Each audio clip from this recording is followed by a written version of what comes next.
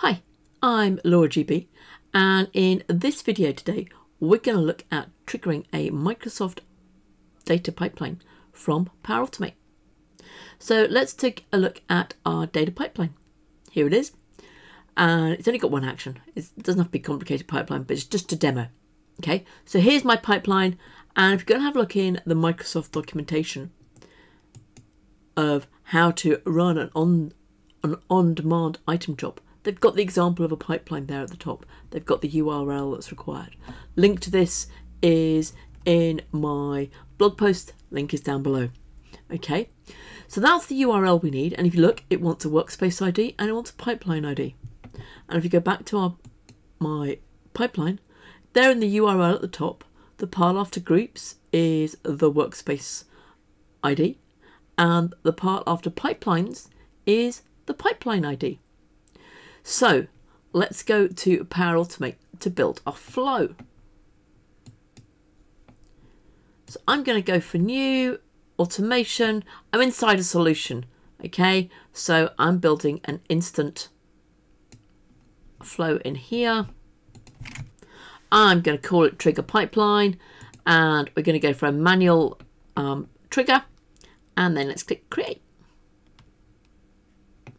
So the first thing we're going to do is we're going to set up a couple of variables, and I'm going to use the initialize variable action, and we're going to go for workspace ID, which is going to be a string, and I've put in the value from the URL of my pipeline. Let's just quickly rename that step. Okay. And then we're going to do exactly the same thing, but for pipeline ID. So there we are. We've now got our two variables.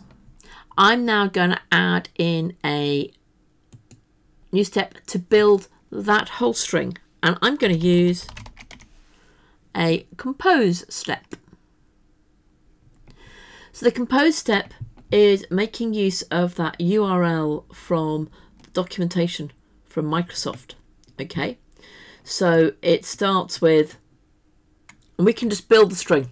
Okay, so it starts with workspaces, followed by, I'm then going to follow that by the variable workspace ID, items, the pipeline ID, and then the end of that comes from the Microsoft documentation. So there's my full string. So now we're going to add another new step. And this one is to do that HTTP request. And we're going to use a connector that's called a pre-authorized one.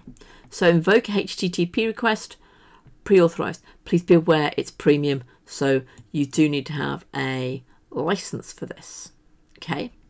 So this is the first time I've done it in this environment, so it's asking me for details of the login. Okay, the first part it's asking for is the base part of the URL. Now normally that is the beginning part of that URL, so we're going to go with that. And then there is the URL for the identifying the resources being used. So it's Entra ID wants it, and for this one to work we need it to be pointing at this URL. All these details are in my blog post, link below. So click sign in, and once we're signed in it gives us a form to fill in, so we know this is going to be a post, and the URL of the request comes from the compose. So let's save that and then do a test. So we're going to click the test button. We're going to click continue, that we're happy with that as a connector. We're then going to click run flow, and then we're going to, so many buttons to press, and then we're going to click done, and then we're going to wait. Okay, and this can take a whole minute. And there we go, it's done the steps. But if you look, that invoke a HTTP request has come back as a fail. So let's go and have a look, just do a check on our pipeline. And if I look at my view run history, you'll see there at the top, there is one running, okay? And that is the one that we've triggered. So there we are, we've got it triggered, and it's only a short flow, so therefore it's succeeded. It's just run. But our flow shows it failed. And that is because if we go and have a look at the documentation, the response we get back says no body. So because no body is returned, therefore Power Automate assumes it failed. So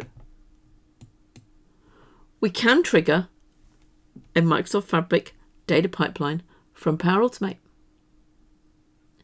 I'm Laura GB, and if you haven't already, please press subscribe. Take care now.